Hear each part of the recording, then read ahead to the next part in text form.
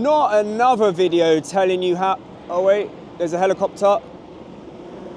Okay, it's gone. Not another video telling you how good it is, surely not. Kind of, but the good and the bad. I'm in a dull, wet, cold London, and we're gonna have a stroll and put it to the test so you can see what's what. Mad savage, me back and I'm back and it happening, ready to blow. I remember doing.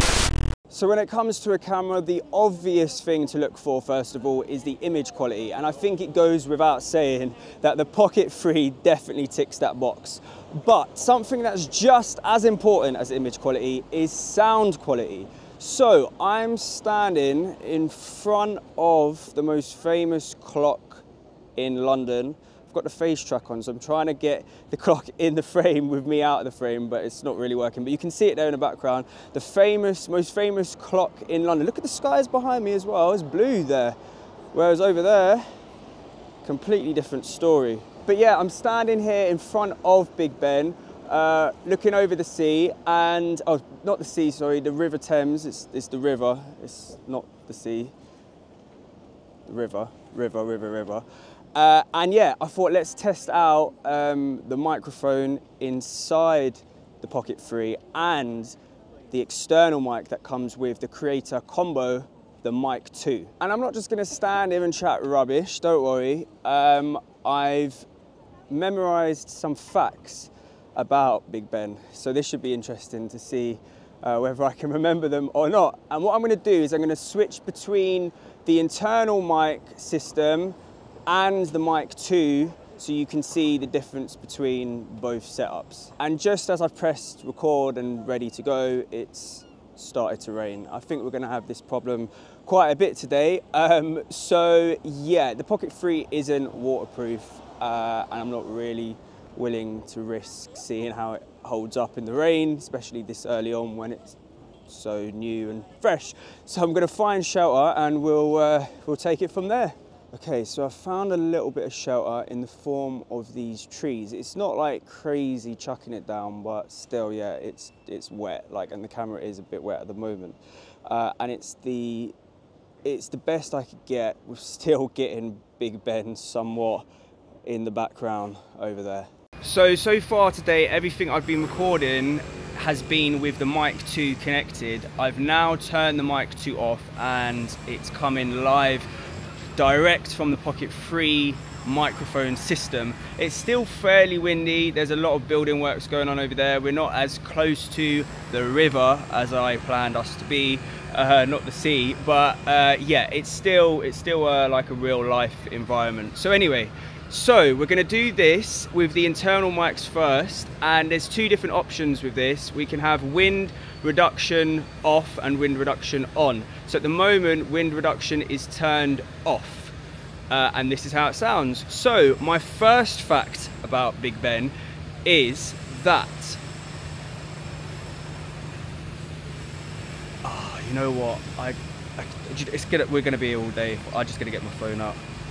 Yeah, there's a lot of words. Yeah, I knew this was going to happen. Okay, so every clock face is made up of 324 pieces of glass. With 4 clock faces on the tower, that's a staggering 1,292 individual pieces of glass in total. Okay, so I've now switched it to wind reduction on, and it's still coming from the internal mic on the Pocket 3. But to switch wind reduction on, I've had to switch the whole camera into Pro mode because it was in auto before and you can't change that in auto mode. So it's now in Pro mode if you're thinking the picture looks slightly different.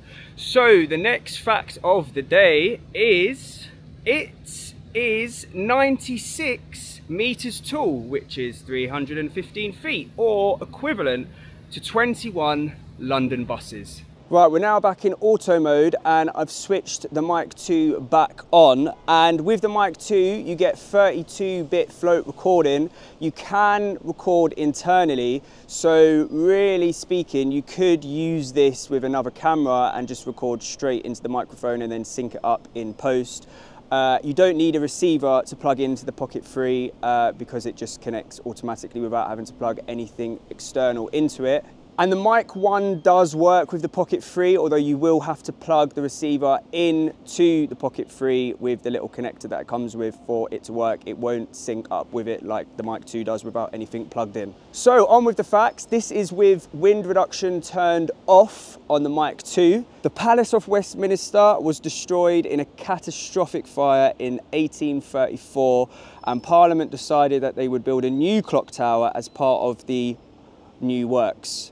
They started building the tower in 1843 and finished in 1859, making it 164 years old to this day.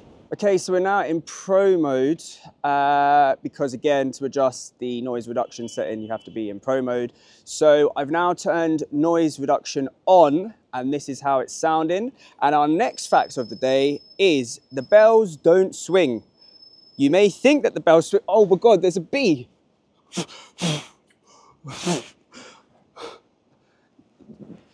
You must be able to see the bee. Can you hear the bee? Look, there's a bee. It comes right in my ear.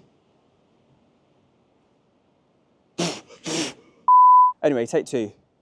The bells don't swing. You may think that the bells inside the tower swing to make the sound, but actually they're fixed in place and struck from the outside by hammers. And that was our facts for the day, coming straight from London, coming straight from the Pocket 3. Tune in next week for more fun facts.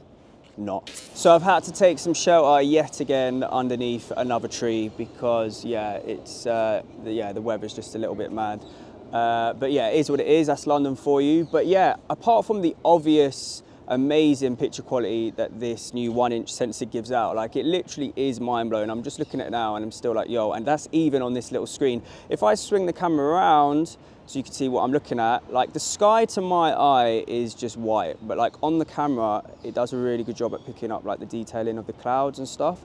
Like the skies, this camera, yeah, it's just like the dynamic range is madness. Look at that. Even in not the best lighting, let's be honest.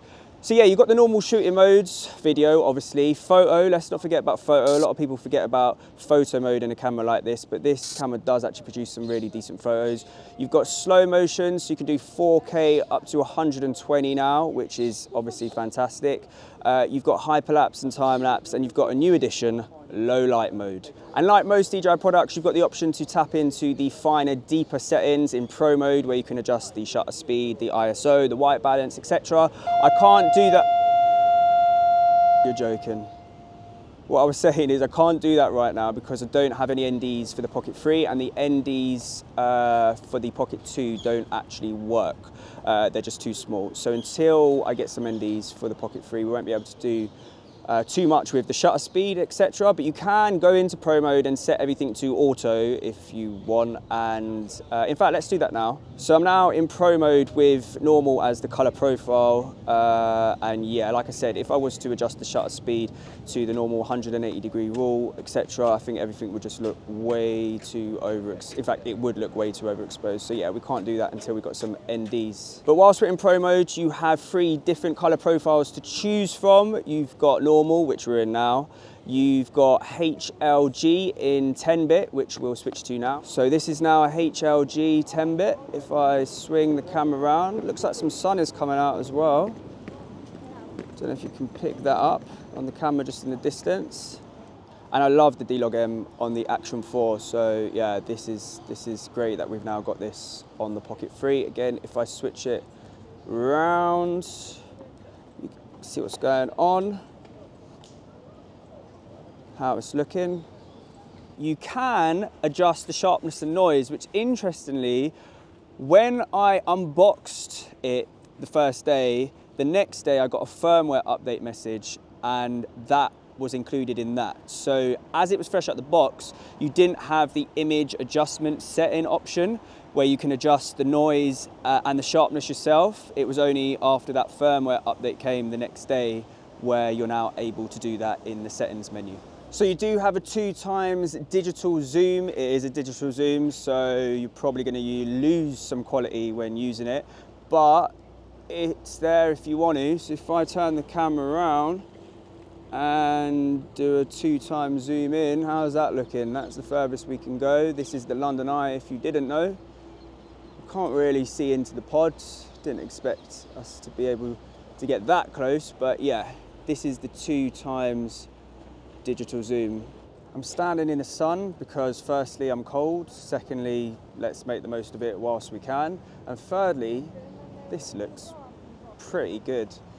It does a really good job when the sun is either behind you or on your face with balancing everything out, but yeah. So with the Creator Combo, you get this, the wide angle lens. So this is without it on, and this is with it on.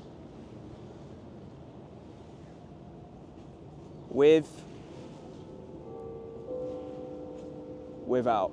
We're now going to walk with the sun behind me so you can see what I mean with how well it actually balances everything out.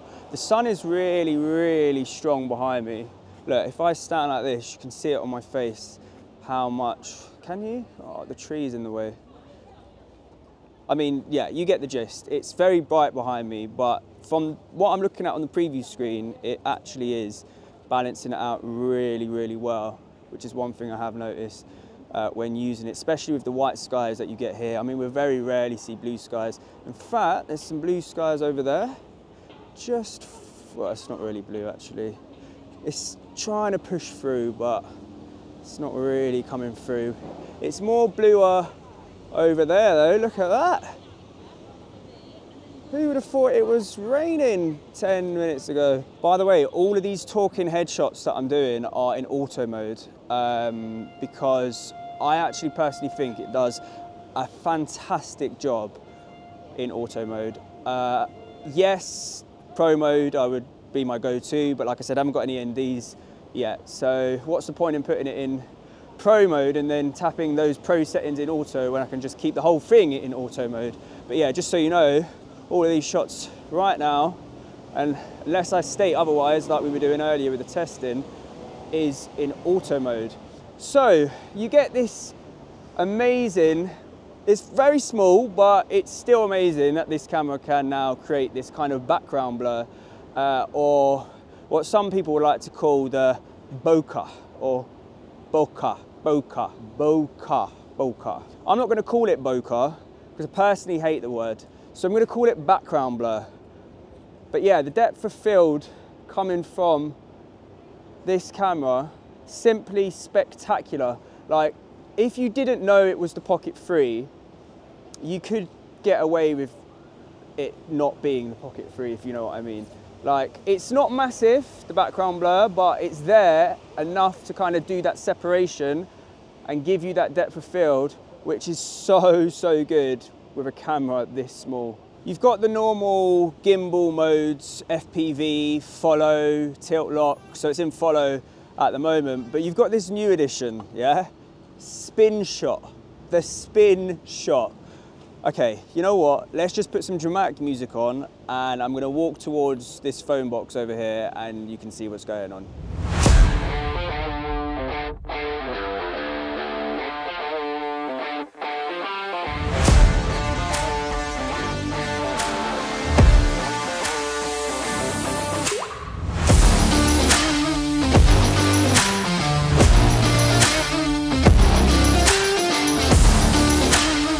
The fact that you can do that with this camera, like, it's just, like, it's so easy as well, like, literally so easy. Just go spin mode, point the camera up, press record, press the button and walk. Like, there's just nothing else to it. You've got the option to turn on glamour effects.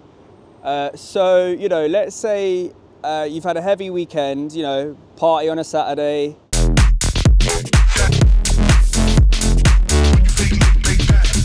vlog on a Monday, and yeah, you're looking a little bit rough. You can connect the Pocket 3 to the DJI Mimo app on your phone and enable glamour effects. So let's have a little play around and see what that looks like. So here we are Okay, we are recording right now and I'm on the Mimo app now, and actually you can't turn them on and adjust them whilst you're recording. So that's something I've just realised now. So I'm gonna have to stop recording, and next time you see me, I'll be looking a lot prettier than this.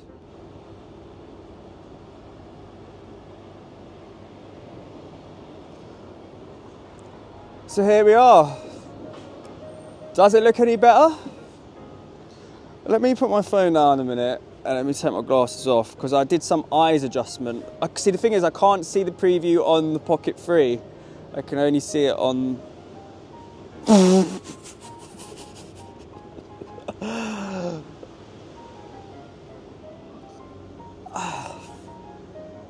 think we need to put the glasses back on.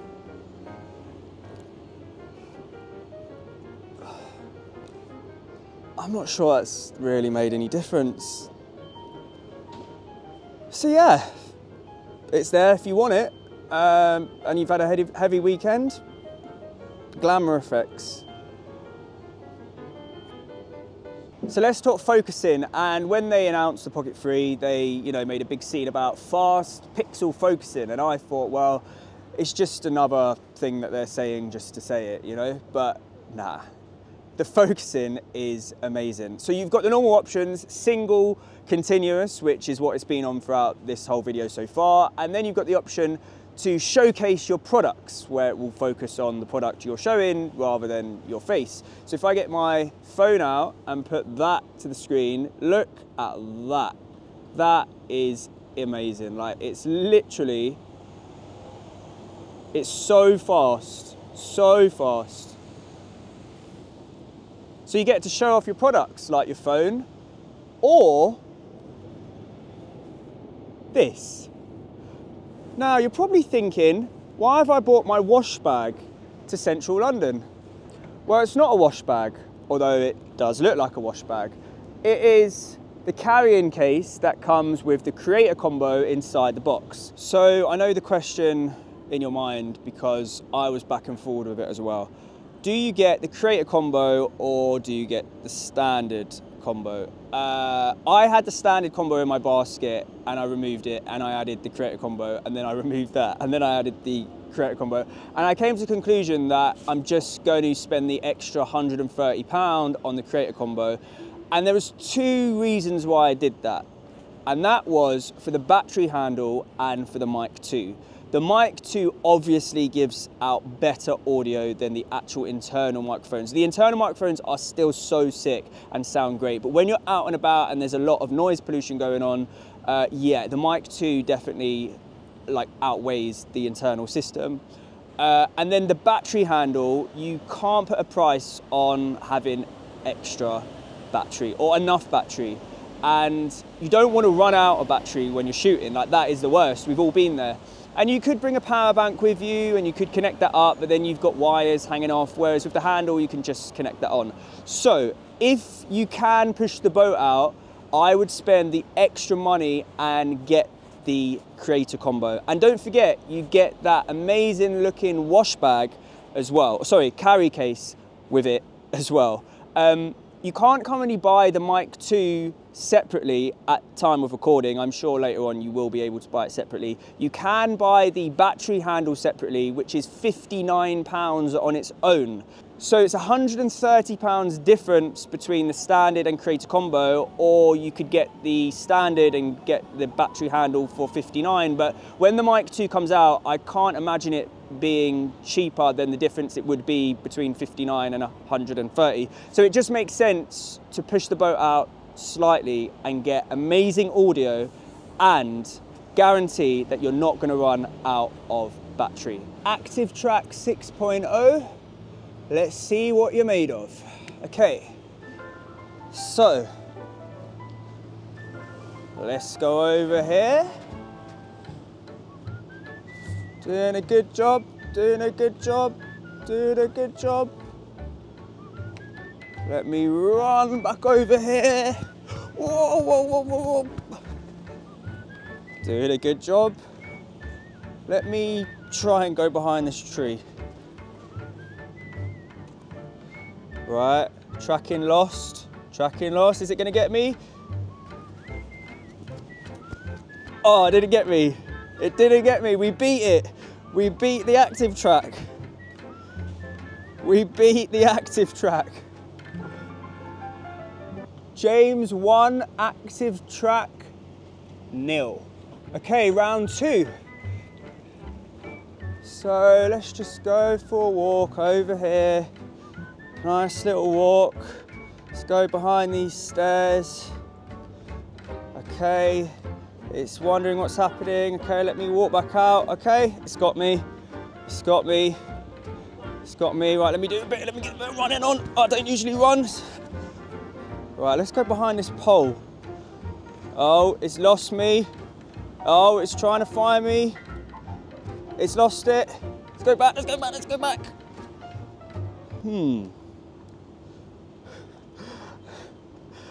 Yeah. Subject lost. James 2, Pocket 3, 0. Okay, round 3. So it's got me, it's got my face, and that's what it's looking at, my face. So what if I covered my face? So it just so happens that I have this inside my bag. So if I put my phone down over here and I take my glasses off and I put my mask on, let's see how well it can keep up with me. Okay, so it's got me. It's got me. This is so weird. It's got me. It's doing a pretty good job. People were looking. What is this crazy guy doing with a mask on? Okay, it lost me. It lost me. Okay, James 3, Pocket 3, 0. Now, you know what? That maybe was a little bit of an extreme test. The active track is sick, like it is so good. Like through this whole video with these headshots, I've had the face detection thingy on and it keeps your face in the center of the frame and it is doing a pretty good job. So, you know, I have to, it's the 100% is better than the Pocket 2's active track, which I think was active track 3.0. So put it like this, we're on 6.0 now, yeah? And there's 100% a 2 times plus difference in the active track than there was on the Pocket 2. So yeah, that was pretty extreme, but yeah, it was fun to do. I still won though, so yeah. So I know what you're wondering, what don't I like? This camera can't be that perfect. It can't be the best thing ever in the world. Well, I tell you what, it is an amazing camera and I love it so much so far. I've only had it like just under a week and I love it already. And yeah, there are some things that it's not that I don't, okay, there's some things that I don't like. There's some things that are just slightly annoying. But yeah, first of all, am I right in saying, now you let me know down below in the comments, I just think the skin tones look a little bit washed out.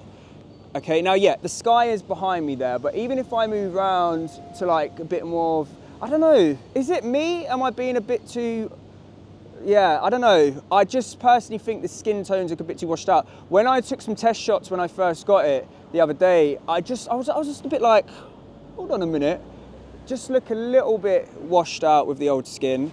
But I don't know, let me know what you think. That might just be me being a bit dramatic, but that's kind of what I picked up first of all. There's no water or dust rating. I'm not expecting this to be like waterproof, like take it in the sea or take it in the swimming pool. Because of the gimbal head, I just don't think that will be possible. Maybe in the future they might come up with a design that will allow that to happen in some kind of case or whatever, but I don't expect to take this in the pool. What I would like is a small rating that means if it started to rain, like obviously it has done today, or you were even in snow settings, you don't have to rush to take cover because you're thinking, well, actually, if one drop gets in, you know, inside the gimbal, inside the screen or whatever, then you're screwed. So a small water and dust rating would be good. There is no removable battery. I know you've got the battery handle, but I was hoping for a removable battery system.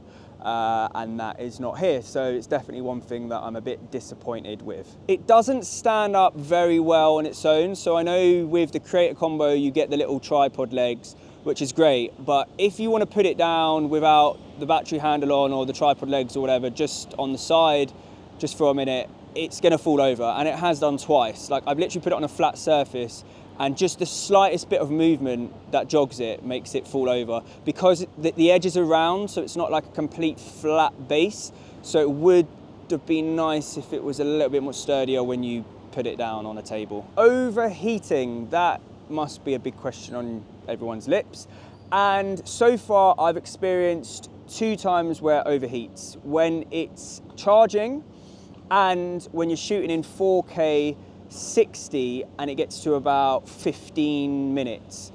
So I haven't shot in 4K 120 for that long of a time, so I can't comment on that right now. I'm assuming it might be the same, but 4K 60 so far, when it gets to about 15 minutes, it starts to get pretty hot. When you're holding the Pocket 3 in a certain way, which for me would be the go-to way to hold it, my finger seems to block one of the microphones at the back, which means I keep getting a microphone blocked message. Now, this is if I'm not shooting with the mic 2 connected. If I'm shooting using the internal mic system, when I'm holding it, and if my finger goes anywhere near the microphone at the back, which is easily done because that was the first thing that happened when I first turned it on, and the first thing I noticed, I kept getting the microphone block message. That's one thing to note, especially if you've got bigger hands and you're not using any of the extension connector things and you're just using the Pocket 3.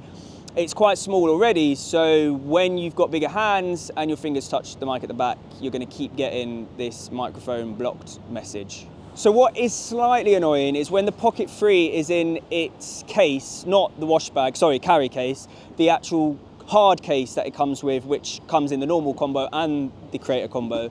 When you take it out of the actual case itself, I have noticed that there are marks on the side of the camera that are left by the indents of what is inside the case. It's not massive marks, but the point is those marks weren't there before I put the camera inside the case. So yeah, there seems like there's a little bit of rubbing going on between the actual camera and the kind of indents inside the case. Now you might be thinking, James, you're just being a bit picky, like those are not really major things. And to be honest, they're not. Like, it's not make or break. None of them are like make or break for me, but I thought it was just worth saying that's what I've picked up in the small time that I've had the Pocket 3. But one thing I did actually forget to mention, which I've just remembered, is the battery indicator. So yeah, the battery indicator on the screen is so small that when you have more battery than it's actually displaying, you think that you have less battery. Does that make sense? So basically, a minute ago, I thought, hold on a minute, why have I only got such a small amount of battery left? In fact, I had 54%, because when you click on the battery, when you press on it on the screen, you can see the percentage. But because the icon is so small, obviously it's displaying it in such a way that it looks smaller than it is. What I'm trying to say is it would be great if the percentage of the battery was permanently on the screen, or you had the option to turn it on. You know, like in the iPhone back in the day, you didn't see the percentage, and then now you have the option to turn it on so it displays the battery percentage permanently. If that's what you want in the top of your phone, it would be good to turn the percentage on the top of the screen here, so you don't have to tap on it all the time. And actually the inaccurate battery icon won't be so inaccurate because you can just see the actual percentage. Oh, and would you look at that? Look where we've ended up. Phoebe to the rescue. Oh yes. Time to put the heater on. Time to take some shelter, because I just got a notification on my phone saying it's about to rain. Perfect timing. Nothing like the warmth of a heated car and shelter from the rain. But it's not raining yet, but it's about to rain. But also, I thought all the shots we've done have been outside today, so why not be like an inside environment so you can see and hear how it sounds. Look at me making excuses. You know, I just wanted to be in the car for the heater. Anyway, there's actually 2 things that are not the obvious things that I have picked up on that I really love with the Pocket 3 versus the Pocket 2. And one of them is, when you used to turn the Pocket 2 off, the gimbal head would lock, but then after a few seconds, it would unlock and flap around. So if you hadn't put it in the case within that time frame, you would either have to turn the Pocket 2 back on and then turn it off again for it to lock, and then you put it back in the case, or you have to do some next stuff with your hands to try and get the gimbal in place whilst you put it in the case. It can't only be me that used to have that problem. But anyway, with the Pocket 3, once you turn the whole thing off, the gimbal head locks, so it doesn't move. Even after a few seconds, it locks it in place. So even if you take a minute to put it back in the case, you have no issues putting it back in the case because it locks in place. Does that rhyme? Place? Face? Place. Yeah. Anyway, that was great. The next thing that I really liked was, with the Pocket 2, there was a 4GB recording limit. So after you recorded for 4GB, the clip would split, and then you would have to mess around in post putting these clips back together. And there were a number of times where I didn't realise that was the case, and I thought, hold on a minute, why is this clip cut off halfway through I'm speaking? Then I realised it had a split limit. And yes, you can put them back together in post, but there were some times where that 0.2 second gap, you could hear it, you could tell that they were separate clips. I've done some tests, and with the Pocket 3, you no longer have the 4GB split. You've got it 17GB split. So it does split, but now up to 17GB, which in my test was 45 minutes shooting in 4K. So two great things that aren't the obvious that, yeah, were just great. And it doesn't stop there. I've been doing some more tests, fast charging tests. Now, DJI say that you can fast charge the Pocket 3 from 0 to 80% in 16 minutes. Well, yesterday I drained the battery out of the Pocket 3 and let it get to 0%. I then plugged it in and I started the timer. And my results are, it took 23 minutes, well, 23 and a half minutes to get to 80%, which is obviously a little bit more than they are claiming it would take. Not a massive amount more, but just worth noting. And it actually took in total 31 minutes to get to 100%. What else do you have in your wash bag, carry bag, I hear you ask? Oh, well, let's open it to find out. Oh, would you look at that? It's the Pocket 2.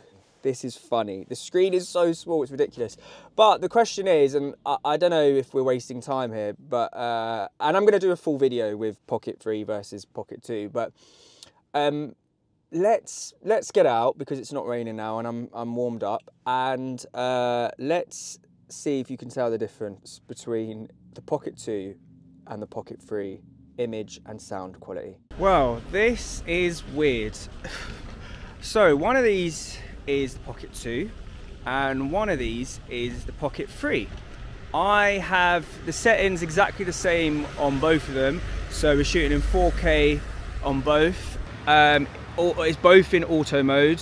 I've actually turned the mic 2 off, so the audio is coming from the Pocket 2 and the Pocket 3, and yeah, can you see which one is which? Can you tell which one is which? This is absolutely madness. It feels like, do you know what it actually feels like? You know when you upgrade an iPhone year after year, it doesn't feel like an upgrade. So from like 14 to 15, it's not really like that much of a difference. This feels like iPhone 10 to iPhone 15. Or maybe that's a bit of a jump. iPhone 10 to 14, something like that. Like this is that. This is a big jump. So let's spin the cameras round.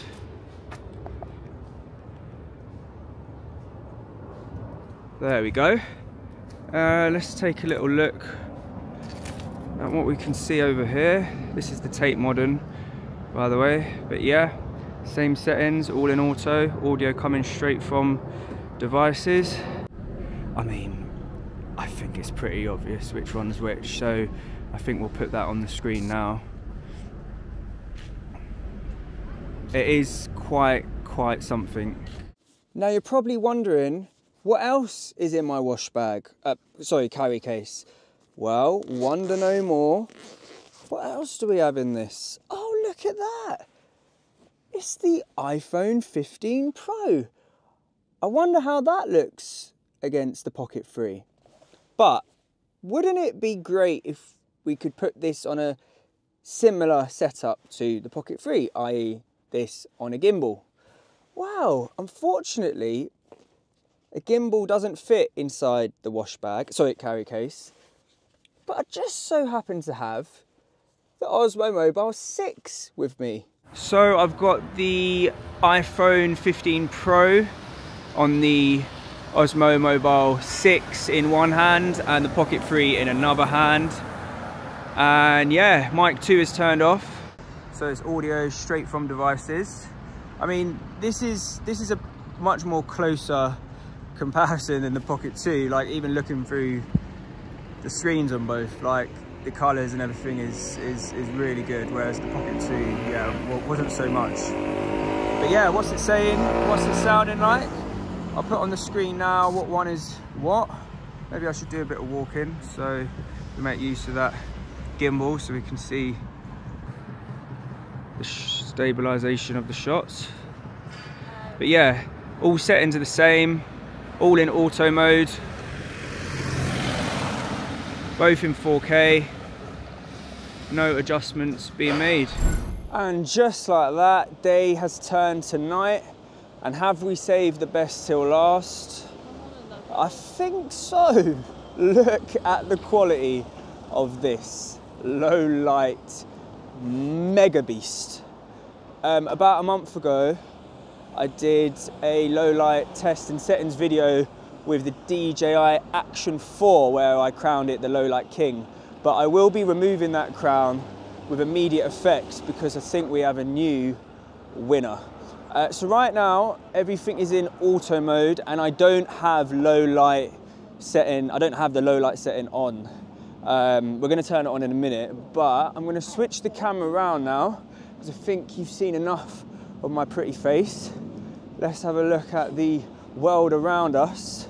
I mean, even the quality from this small screen that I'm looking at, it's quite something. So we're gonna take a walk up to probably the busiest area in central London, Piccadilly Circus. And yeah, as you can see, the sky is pretty much dark. Yeah, it's pretty dark here. I mean, all the lights are on. But yeah, how's it looking? Like I said, everything's in auto mode. Low light, the low light setting is off at the moment, so we're literally just in auto mode. I'm going to turn it on in a minute. We're going to take a little walk up here and see what we can see. Right, we have nearly made it. So as we bend around this corner, you should see the famous big screens. Piccadilly Circus, here we are. And just as I predicted, very, very busy. But yeah, look at this. Look at the quality coming out. Usually there's someone dancing or singing or doing a magic show over here. Looks like people are gathering. Let's see if we can get the camera in to see what's going on. Okay, so second thoughts, we can't wait there because they keep playing music which will definitely get me a copyright strike. So abort plan, but yeah, there's a couple of guys dancing. So yeah, you know what, let's stand over here, right? Let's center everything, there we go. And this is in auto mode now with the low light setting off. I'm going to stay in this exact spot and I'm going to turn low light on. Right, we're back. Still in auto mode, low light. The low light setting is on. Can you see any difference? I can't see too much difference on the screen. Oh, you know what, we're going to have to move. There's more music over there. Low light on or off, this is still looking amazing. And you know what I really love about the Pocket series as a whole is the gimbal, the fact that there is no digital stabilization. Because in low light situations like this is one thing that you get with the phones, even the Action 4, that's one thing I didn't like about it, is that vibration effect, which happens mainly in low light because of the digital stabilization, which when you're walking, that's usually what happens. But yeah, this, you're not getting that with this because, you know, it's all stabilized by the gimbal. But yeah, I think that takes us to the end of our nighttime low light walk. I am going to be doing a longer video with low light test and even diving into the pro settings as well. So check that video out if you want a longer look at the low light performance with the Pocket 3. But yeah, I think these images speak for themselves. It is the new low light king, hands down. And yeah, I think we'll hand over to voiceover James now for the conclusion and to sign us out. So we waited and waited and waited, and boy was it worth the wait. The quality of the images coming from the Pocket 3 are literally mind-blowing. Pairing that with the amazing sound quality coming from the Mic 2 and still pretty decent quality from the actual mics inside the Pocket 3, it is 110% a worthy upgrade. The larger screen, the easy to use menu system, the low light performance, it's all just sick. I feel like when a new camera comes out too fast, like year after year, it starts to not feel like an upgrade, but this definitely does. You essentially have a camera, gimbal, tripod and microphone set up all in one, and the fact you can still fit it inside your pocket makes it even better. Or, you know, you could put it inside the wash bag. Oops, sorry, I mean carry case. Anyway, let's hang out in the comments below and you'll see me very soon. Is it gonna be another win from James?